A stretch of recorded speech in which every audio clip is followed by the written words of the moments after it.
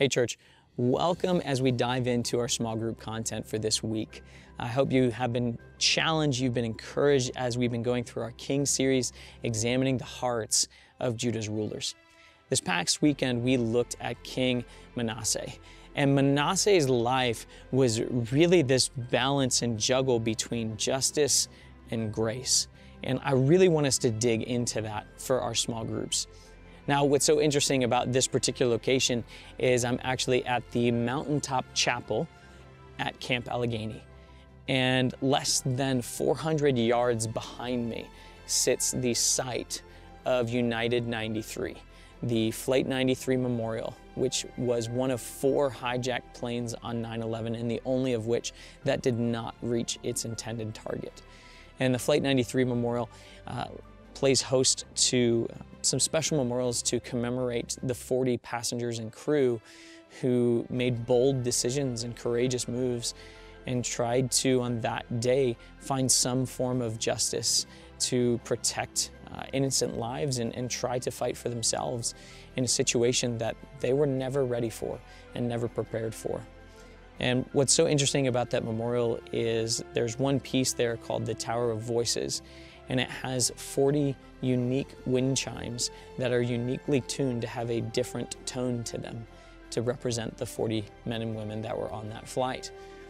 And the memorial sitting, and the site of that crash sitting only a few hundred yards away from this cross, is such an interesting parallel as we think about the balance of justice and grace. So let's go ahead and just do a little recap on Manasseh's life and his rule and reign. Now, Manasseh took the throne at 12. Now, I don't know about you, but when I was 12, I was more focused on whether or not I could have an extra share of fruit snacks after lunch.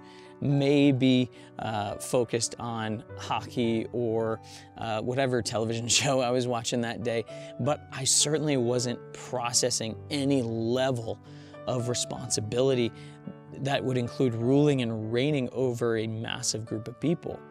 But regardless of the weight of responsibility, Manasseh just ran off in some crazy directions and made some horrendous decisions as king. And I want to look at this, 2 Chronicles 33, starting in verse 5. And he built altars for all the hosts of heaven in the 2 courts of the house of the Lord. So he's building altars to false gods in the Judeo-Christian God, Elohim, Jehovah, his temple courts. Verse 6, and he burned his sons as an offering in the valley of the son of Hinnom, and used for tune-telling the omens and sorcery, and dealt with mediums and with necromancers. He did much evil in the sight of the Lord, provoking him to anger. That's a pretty long rap sheet and a dark one. Manasseh really decided to go against God in a lot of ways. And you see it here in Scripture, and it provoked God to anger. Provoked God to anger. But within that same chapter, you jump a few verses down, verse 12. Watch Manasseh's flip here when he decides to turn to the Lord. And when he was in distress, he entreated the favor of the Lord his God and humbled himself greatly before the God of his fathers. He prayed to him, and God was moved by his entreaty and heard his plea and brought him again to Jerusalem into his kingdom. Then Manasseh knew that the Lord was God. Man, Manasseh certainly makes a change there, and he makes a shift, one that we all have to make. Now, church, when we try to talk about justice and grace, where we often get taken off course is when we try to create this hierarchy of sin, and we try to create this hierarchy of perfection and what God is expecting of us. And we end up comparing ourselves to one another as far as who's worse than the other person. And we take man's concept of justice and place it on God's divine judgment and the justice that is woven into the fiber of his being. So we look at God and we assume he's going to assign varying degrees of blame and punishment based on how evil you are. Now, when we look at this balance of justice and grace, sometimes we try our best to process this. But the reason we struggle with it so much is because in moments where we feel like we're acting out of justice, that grace is completely absent. Or moments that we're showing grace, that it means we're letting a criminal or letting someone who has sinned against us get off scot-free. But the reality is, what we struggle to process is that God maintains a perfect harmony of justice and grace. He maintains a perfect balance, a perfect unity of showing grace and showing love, even though we deserve His wrath, and yet maintaining justice within His character. To try and better understand this balance of justice and grace, I want to look at a couple of verses together. Psalm 135, verse 14, it says, "For the Lord will vindicate His people and have compassion on His servants." And that word vindicate, there's a difference between the word vengeance and vindicate, because vindicate indicates a claim, that God has a claim on His people. Now, this is the part that we struggle with, and I want to challenge you here, that under the covenants of the Old Testament, God's claim was on His chosen people. God's claim was on the nation of Israel and the Jewish people. But under the new covenant, we have been grafted in to that chosen people. And His claim is now on all people, which is why Paul writes to Timothy and says that he desires all to come to a knowledge of the truth. Which is why Jesus is able to look at His persecutors as He's up on the cross. And in Luke chapter 23, verse 34, is a very uncomfortable verse when we decide to look at it in its entirety, put it into context. But you think about all that has happened. The scourging, the cat of nine tails, plunging through multiple layers of tissue, through the muscle fibers, down to the bone, ripping back layers of tissue. The crown of thorns, most likely woven together from the jujube tree, and these thorns would have been 1.5 inches long, plunging into His scalp, and our heads hold 20 to 25% of the blood in our entire bodies. You lose 50% of your blood, you're not surviving. These same men who are scourging Him, beating Him, spitting on Him, cursing at Him, casting lots for His possessions, mocking Him. In Luke 23, verse 34, He cries out to God the Father in excruciating pain. And He doesn't cry out for it to stop, but He says, "Father, forgive them, for they know not what they do." Father, forgive them, for they know not what they do. And church, I know that this is difficult. And I know it can be hard to hear. But all around the country sit memorials. One of them only a few hundred yards from here. And they serve as a reminder for incredible men and women, brave men and women. And when we visit these memorials, typically one of two things comes to mind. One is there's a sense of mourning, sense of grief, sense of sadness, sometimes thankfulness. But the emotion is focused on the ones who made that sacrifice. Or second, there can be a feeling of bitterness, anger, hurt. But our focus is more on the forces of evil that brought about the necessity for that sacrifice. And church, this is the tough part. Whether you are the one sacrificing or causing the sacrifice, Jesus died for them. I thank God that He has this beautiful, perfect balance and harmony of justice and grace. because I know in my flesh I could not be a righteous judge. I know that I could not show love and grace to the worst of the worst. But Scripture makes it clear there is no one righteous, no, not one.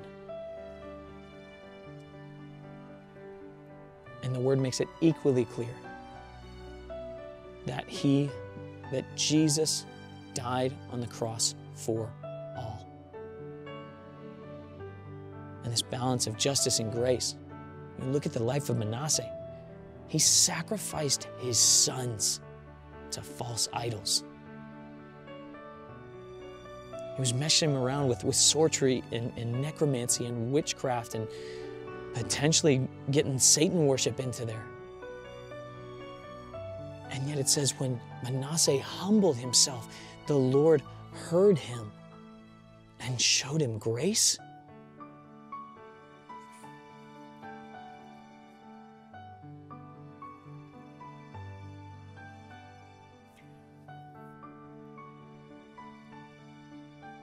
Church, we are called to care for, to love, and to protect the innocent and the defenseless. We are called to seek justice. But you and I have no say in eternal judgment. And that should weigh on how we forgive, on whether or not we choose to hold bitterness against someone. And I pray that none of us would ever have the boldness and the arrogance to claim that we know better than God, of who's deserving of salvation, of who's deserving of grace.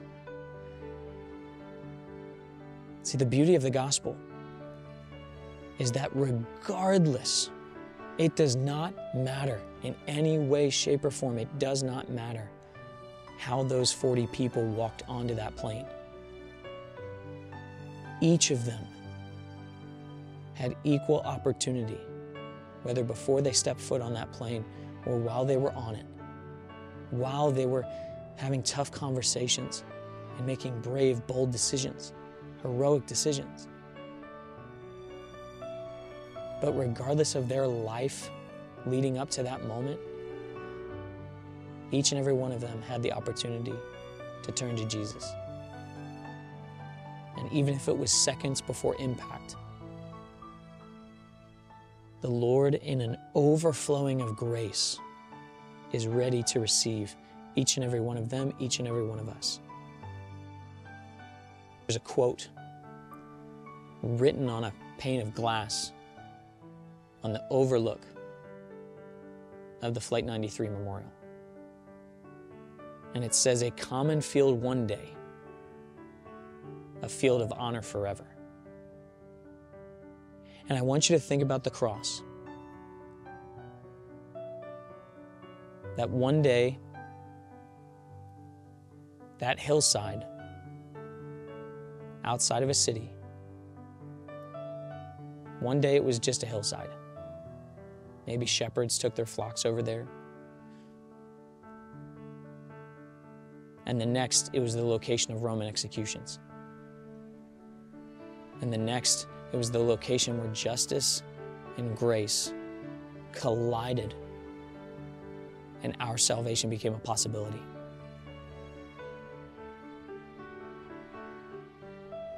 I know that we don't have answers for the atrocities that occur in the world. And I know that sometimes it seems so much easier if we could just take justice and judgment and vengeance into our own hands. But that's not the people we're called to be. Romans 12, verses 17 through 19. It says this, "Repay no one evil for evil, but give thought to do what is honorable in the sight of all. If possible, so far as it depends on you, live peaceably with all." Not just those that are a part of the church, not just those who have accepted Jesus. So far as it depends on you, live peaceably with all. Beloved, never avenge yourselves, but leave it to the wrath of God. For it is written, vengeance is mine, I will repay, says the Lord. To the contrary, if your enemy is hungry, feed him. If he is thirsty, give him something to drink. For by doing, you will heap burning coals on his head. Do not be overcome by evil, but overcome evil with good. Now don't misunderstand me, we're not supposed to ignore evil. Just a few verses before that, in Romans 12:9, it says, let love be genuine. Abhor or detest what is evil. Hold fast to what is good. But then it says, love one another with brotherly affection. Outdo one another in showing honor. Do not be slothful in zeal, but fervent in spirit. Serve the Lord. Rejoice in hope. And what? Be patient in tribulation. Be constant in prayer. Man, churches, we're called to show love, to show grace, and leave the vengeance of the Lord, the vindication for the Lord. That's who we're called to be. We're called to, verse 14, bless those who persecute you. Bless and do not curse them. Church, I know that this may have been challenging, and it might have made your stomach twist a little bit, but we can't ignore the truth of the word. That God desires all to come to a knowledge of the truth, whether or not we think they're worthy of it, whether or not we think they deserve it. Because I'll tell you this, if God decided to play favorites, that'd be bad news for me. And I thank God He chose to sacrifice His Son for each and every one of us,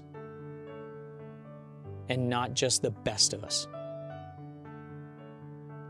So we've got some tricky things to discuss in our small groups, but I hope you're challenged. I hope you can have genuine conversation. Maybe work towards a moment of prayer or in your heart forgiving someone who has wronged you. But I hope through the life of Manasseh, we can start to see the beautiful balance of grace and justice that we have in our Lord and Savior. Let's pray. Father, sometime your word confronts us. We know it does not return void, but we have to open ourselves up to it. Sometimes it's going to be painful, sometimes it's going to be encouraging, but help us to trust that as your word challenges us, it's for our good, it's for our holiness, to make us more like you. I ask that as we reflect and as we discuss, that we can be transparent, have honest conversation, and that we be mutually encouraged and built up by one another. We love you, and it's in Jesus' name we pray. Amen. I hope you have a great small group.